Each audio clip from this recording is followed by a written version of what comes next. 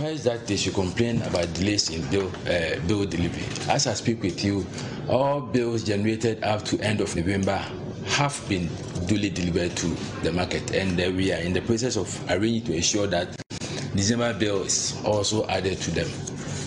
ECG has conditions that have to be met by prospective applicants, and the key one is to ensure that the parent meter that they are separating from is not owing. If that meter is not owing, we are more than ready to ensure that that customer's application is granted.